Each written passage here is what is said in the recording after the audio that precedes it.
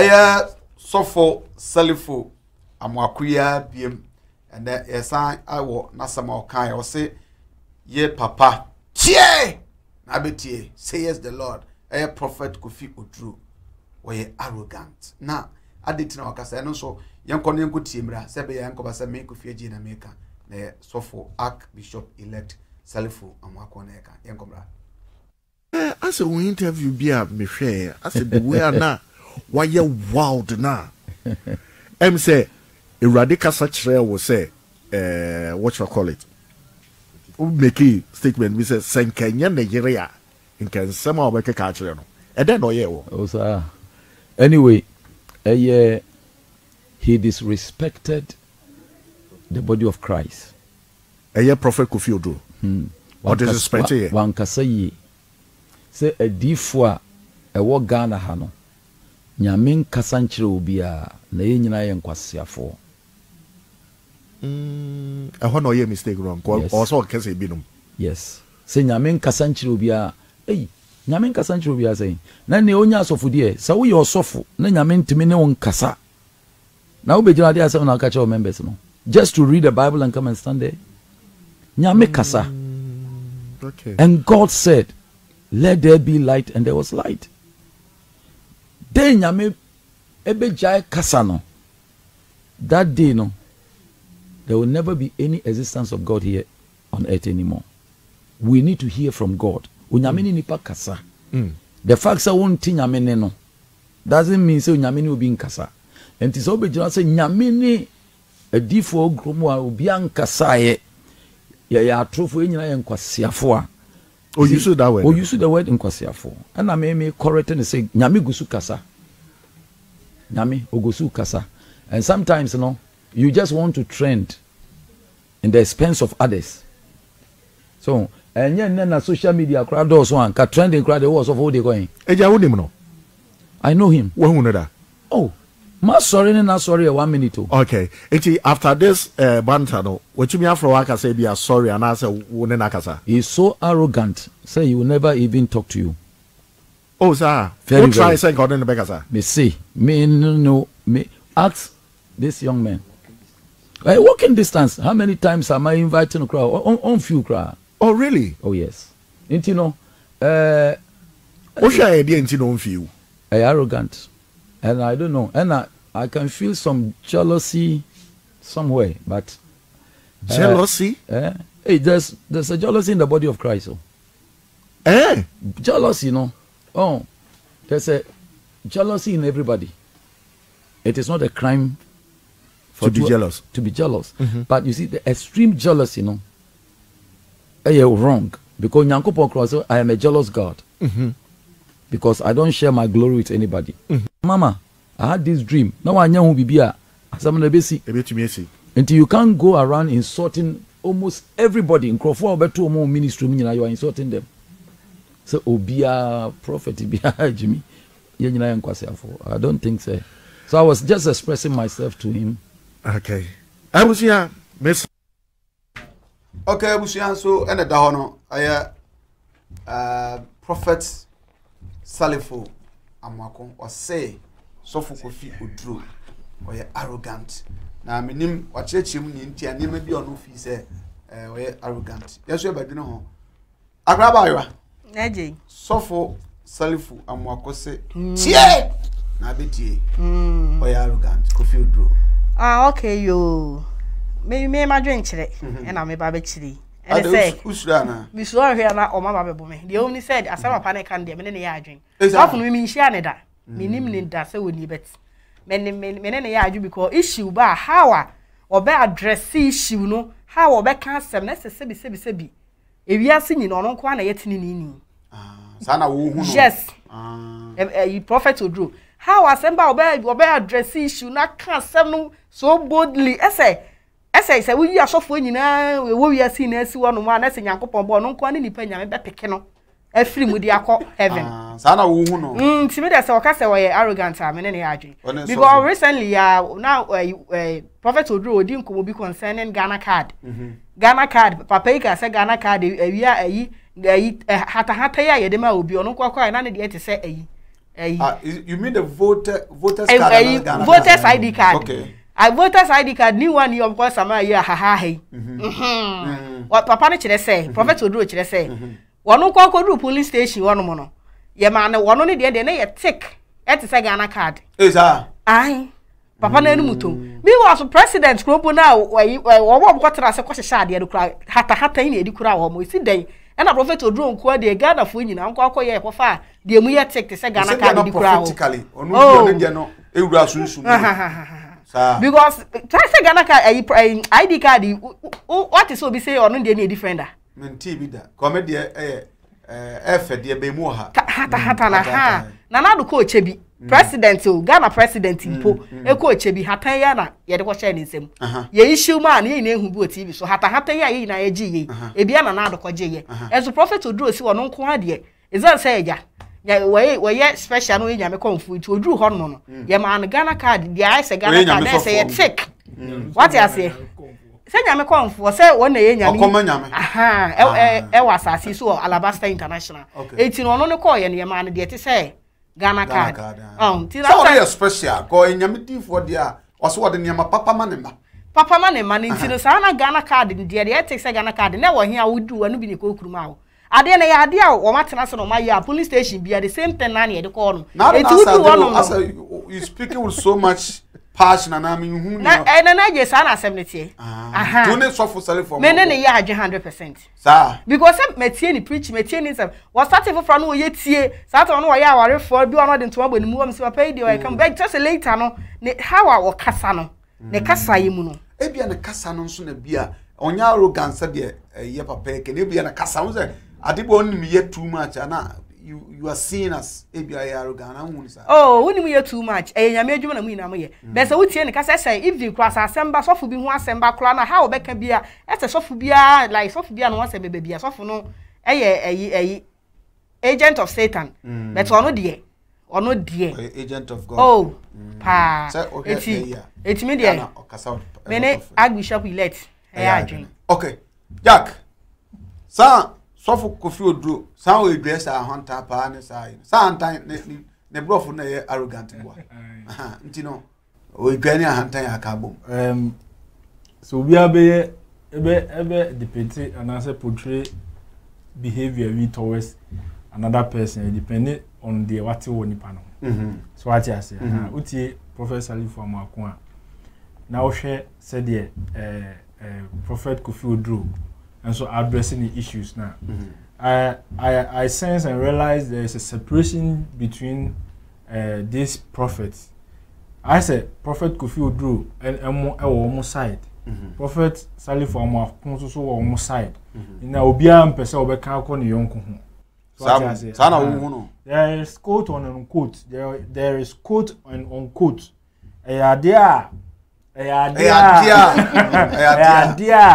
You read comment, you share full views, you share near we are labeling some prophets as occults, we are labeling some prophets as evangelists, genuine. We are labeling some prophets as comedians and others. Until there is a separation.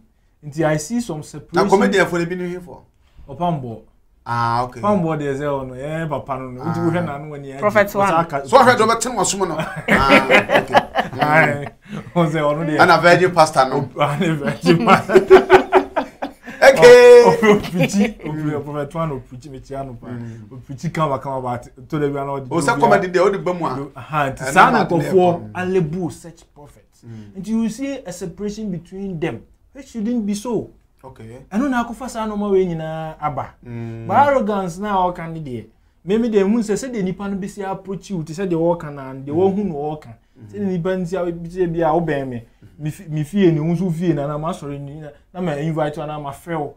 Na say what to ho kire me. I will see you as arrogant. Yeah. So what I say me ne Prophet Kofi Oduro enante na maka say o arrogant. And I hear say the akwaba ye wa me hu ni sa. Say Obiane said we see approaching nsem. Obiane said we see kasa. Even politics, kura say wo ma kasa beja. So what I say because kasa gently. Addressing issues is different from staying with the person at home or real life character. So what you say, ebi ono sana o ye hu de adanyina sana o pitia besi ne. So what you say? Because kai corona mre so ase kwasiafo musabusi ye hu nyina nkofo etu adi na chi nyina. The style no. Ana say ye tu adi na chi nyina no. Ne style ye hunu no. Evangelist akwese wo ye hunu no saa no tie. Say ohun say dey sitie no. Saa no tie. I say Papico Johnson. Ti mami fama no nsia. Evangelist akwese wo ade. As a matter of fact, undi fa no compare Prophet Oduro. Alentia. Never. Alentia. Because evangelist akwese wo ade atamu a utimu say preaching mu. And now ebi odi etemi. And I make say. The Prophet Oduro ebu omo say dey Ghana card. Me preaching ho. Tie me fa obi an compare obi. Me che say said the owo kana evangelist akwese wo said was preaching. Sa no o preach. Sa so na Prophet Kofi Oduro so chase. Sa no why den. Why ya be dru sese. So ana me bwa. Yes sa no why ya be dru sese. Sa na me say dey abroso. They say pa. Sa na me say obi an the style of living. Okay. So what you say me ni Prophet Kofi Oduro. Ense me support no me no ennante me hu ne why e che say we arrogant. Me sa na me hu ni say o preach. But to tie Prophet Salifuu Amoaku ensem na wo kana. It shows arrogance and arrogance. Say no cry. Ye no cry. Sa na mpesa me kire. Nti say no cry dia ene Prophet Kofi Oduro anya de. Whatever sentiment e show trim fa nipa no ho no. Se nipa no approach you odokwan so you have to reply him with odokwan so. So what you say and we don't know the reason why one approach no. Ebi kura ebi akoye. Na ebi anoma bi ohun na ebi a. And after only ni so se bia so for Kofi Oduro so say munimule na so munimule nti. And na make say there is a separation no. So separation is a di yenya no. So what you so and sorry ma mo treat you omo na mo church omo. So sorry ma na akọ how. Oh, dem pa chen. Ebi an ma sorry ben. Say ebi akọ ha aba you didn't know. So what I say so be a Chelsea be o me invite obra and say me yeah you have to reply him.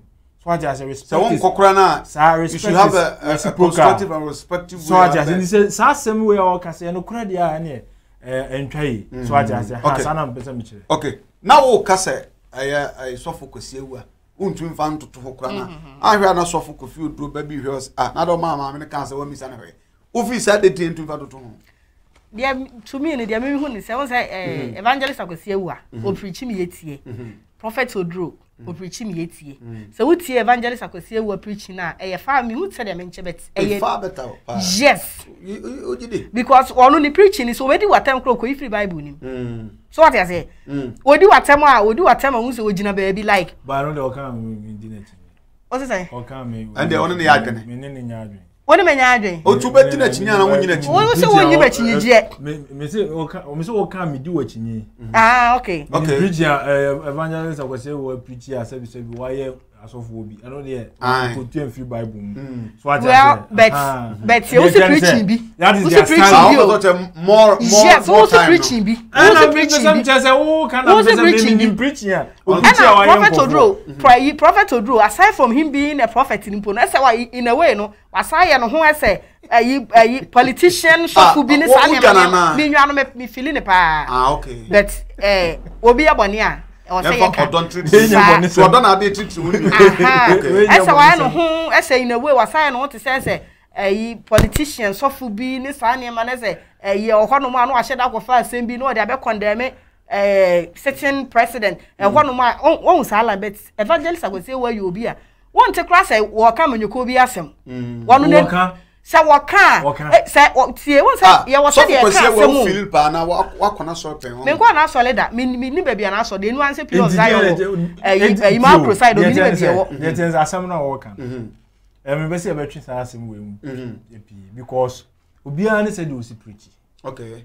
So for bia on ways are or the preach. But so for say we evangelist. Na so for Kofi Oduro your prophet. Mo better say prophet na we na so be say for so abeje evangelist because evangelist so man no ya. Yes, so evangelist go say we no me van say we di name because for evangelist bia no ya but Prophet Oduro onye evangelist or a prophet. E di prophet no we woni evangelist way no difference wo because I have a virgin pastor no evangelist virgin pastor on go me to know when you shey me say prophet evangelist so that say o say difference here dey ebam do think as I go say we preach bi odi atamunti me so be a prophet no me so say me di atam so who preaching in a way won potieti obi ana so that say na say o ya ka say sofo Kofi Oduro kra no wonye prophet no evangelist ana they say dey na djuma no end evangelist djuma okay all right minim say also si fa no fa ntino bomode say on second video nya na wo share na say also do comment no ba on say na ye can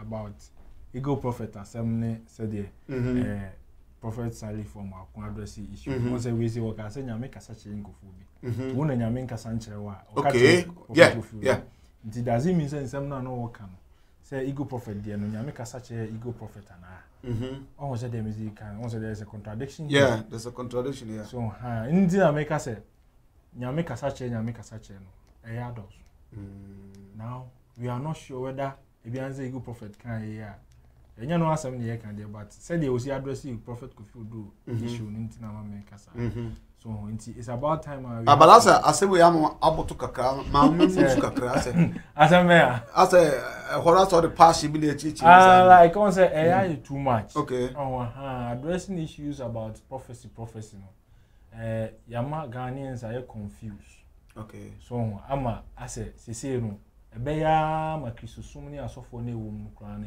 yebu omanyimtia obi kasa kra yenti bio okay because software we betimi abeka software is enye no kre software betimi abeka na software counter you see what is happening meanwhile you can solve all these issues in closed doors abema yenye Christosum na edimu abra yenti wantwi bia so you see what is happening I'm better no my treat this matter in closed doors because they don't belong to one big family and so money association no yesing oya ba ko okay nyame yesum ne de minimum de but supreme do e ba ko pe munyina bible num na minimum do bi so no problems in closed doors bible no be ready enzo ready na oba be kana asema we zi enya no kore na minchwa jaka no mami so asem we say ohwe ego prophet dia na papa Salifuu ka ya o se on kana no ntum no ya kwara mo ye mpanifo na say bi asof Kofi Oduro so tebe bi no sa asem na wo kana memeje waso dem be kasem bi a echa kwakodi matam onyi se no so betumi awo ho say betumi awo ho nzi asem ya wo kan ya wo ka say on kana no ntum sa na prophet Kofi Oduro so omo hye nkomfa we obewi ni ade 31st no ena ma oni prophet Kofi Oduro ye den enya issue asofo beef what you say ono so be ka say omo kan nyina no omo fa corona buy omo hu ena omo ba ki kan say obewi ni we so you see how esi na mo ma Christosum no Christopher na ewo mu na asabi omunim de enduro mo pen no omunim de enduro omunim de enduro sa no na ase mo omo boto omo ehonhon mo kofom ana no mo won twetwe mo gidie wo na mumu mo gi nyame di no esote ko we si say there's no anything am ka say not all vision not all dreams sasu mu we dia mo nyintu not all prophecy ena ye nyame na akasa akiro and I say we dey prophecy into nchen vision any dreams are mo ye na say no me hu vision me hu say me any nyina na ye nyame o ena kasa akiro eto da bi kura wo didie kura ti mi ma wo so da ye bi ana no bi kura ka kire me say so for bia so no oba be ma no be da oda ye mu a there's a spiritual marriage na enu say no enya spiritual marriage most of them are not spiritual but the one is so the no ma yare nyame kasa che o say yare bi wo ho say mama nche wa de we de nka ho ba mama nche wa de oba akura no say sebi white wo ho bibiri a e to deeper sa da yen na obeso sa most of them e say na so de no ye do sini o ma bibiri o mu twiti say so your prophet na ye do sini oh ni nyina bi o ma bibiri o mu twiti sebi white a enko aye chronic wo okay da sa da yen bi na obeso. So you have to get a professional person with me a cure. Sayare no if you I'm fan of spirituality. That is it. Most of sickness that a hepatitis B. E wo die abeso. So wo jare hepatitis B a e wo die abeso. E ko deep pa obeso awufo die. Beso die na wo na bi e frew na so wabesrawo ene saa no manya e chewo se wo brebo ho aka na odi agora obewu okay so what I say, it is not a matter of deliverance. You have to stop eating certain food there. Emma, you have to stop a normal bebrayer. Emma, it's not a matter of deliverance. So I can answer that question. Should I invite you now? For lack of knowledge. And this are brebo de enko enim kakra. Sa brebo ya de na kwetimi didia akoye ace no enye ace. Because of war, so for beka just say ato ace amount. And so now brebo ya na didi ho ama adane virus. Sa brebo no eno na eso ne waduane so ne sanity. Ti say didi a definitely no overfon. Oh sanity. If you beka just say ato yare ama so na nya no kura. It said you see didi. So I said you see didi na aboa no wa. They say abedu nya. So be na maso for so anu wo. Prophet beka to the wo kan wo ye kana man. Ma me ka bi but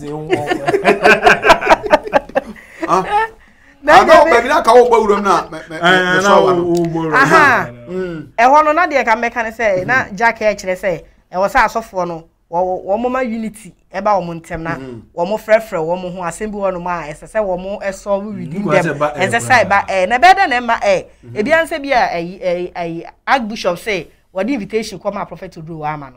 If you say, if I say, what my software will be about 5 and 6 invitations, so I'm no mean, as I'm going to best and more kind closed doors no say uni option bia because say momla mama eti na no de bede what the baba to any say menya de beto na mote dia mo so mo be kire mo opinion about the issue eti say so mo be unite ne de enye adwuma ketwa okay because say bia e fa ba bia o madwen say they are willing to do it meanwhile so others no mo nche no so I imagine say we are not yenye ya adwen say ye ne mo ye den ye de ho ba be batam ye ne mo be fa namfo ye pem namfo because ye hu ye ho say e bia ye atene ne fo chen mo ena e bia we musu wom say ye so kwa ye nya atene ne fo ne ye kokotonu say the sofu ye Elisha be ka say you ever go fa kokotonu no na say bia o mo so ye kokotonu fu a but so do adwen ne ho so Elisha adwen no je be ya money di kura no tu dia ahia do o be ka say be fa kokotonu na kwaje adri enti fa ne say okay na ye kokotonu fu o enti kokotonu fu ye ha na mo so mo so me genuine pastor kokotonu ni esa situation era genuine pastor and situation musu mo say